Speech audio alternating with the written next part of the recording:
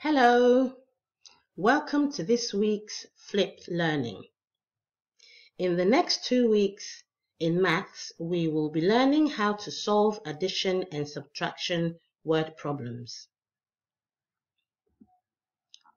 By the end of the 2 weeks, we will be able to choose addition and subtraction to solve word problems, show our understanding of what how many more or how many fewer or less is, learn to write number sentences, use pictures to help us solve problems, use visual objects and patterns, and apply addition and subtraction to multi-step word problems. First, we will use keywords such as add, subtract, total, calculate, and how many more to help us decide how to solve a problem. In this question, we are being asked to work out how many flowers there are in total. We can see 8 flowers in the vase and 2 flowers in the girl's hand. Here the word how many and total help us know to add 8 and 2 to find the answer. Remember this, to find the total always means to add.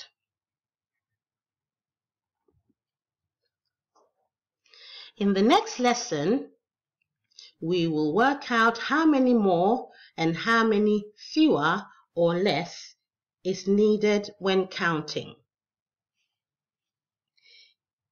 Here you can see a tower of 6 cubes on the table.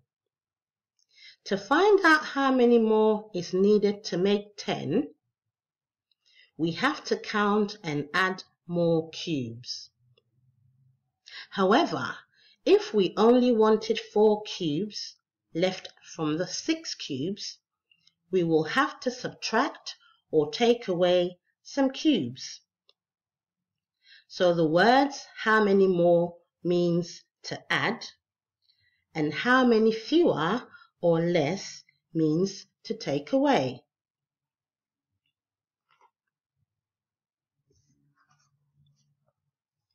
Then we will learn to write number sentences to match word problems. This number story tells us Sam bakes 20 cookies and gives away 8. We write a number sentence by thinking about the numbers in the story.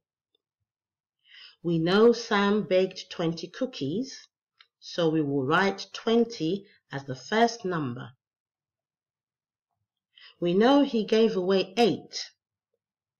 To give away means having less, so we must write the takeaway sign before writing 8, which is how many cookies Sam gave away.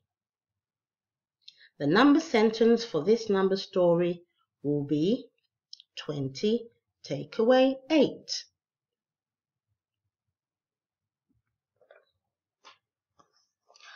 After that, we will use pictures to help us with our working.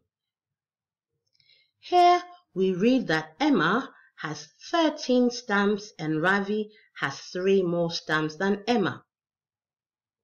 Remember, the words more than means to add.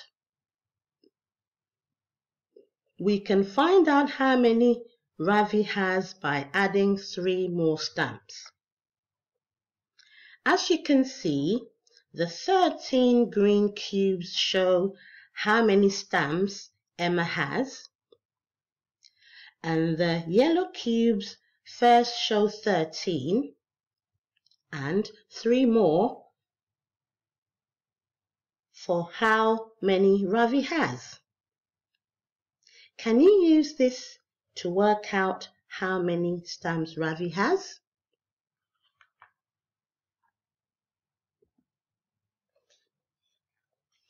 We will continue to use visual objects and patterns in our work.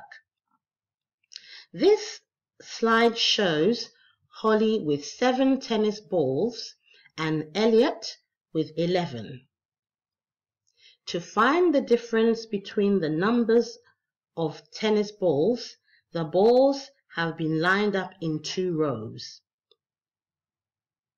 From this, you can see up to the point where they have the same amount and where the difference is in the number of balls Elliot has than Holly. The pattern of 7 is demonstrated for both children with the tennis balls and also with the cubes.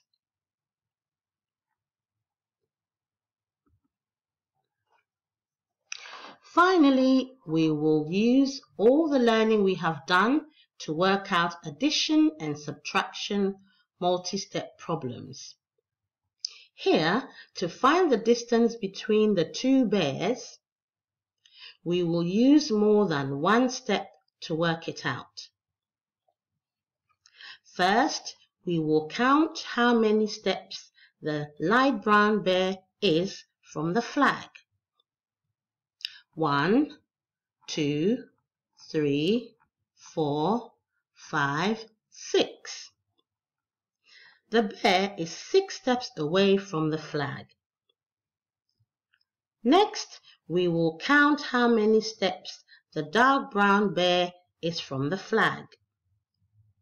1, 2, 3, 4, 5, 6, 7, 8, 9. The dark brown bear is 9 steps away from the flag. So we write 6 plus 9.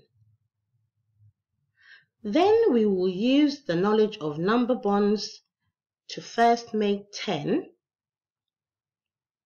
by breaking 6 into 5 and 1. As shown in the circles.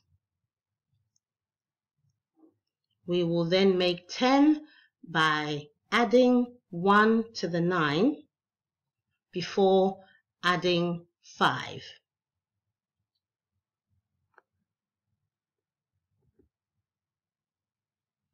You have been great at learning all different ways to solve word problems. Now it's your turn to challenge yourself. Can you think about how many ways you will use to solve this problem? Go ahead, give it a go. Thank you for watching.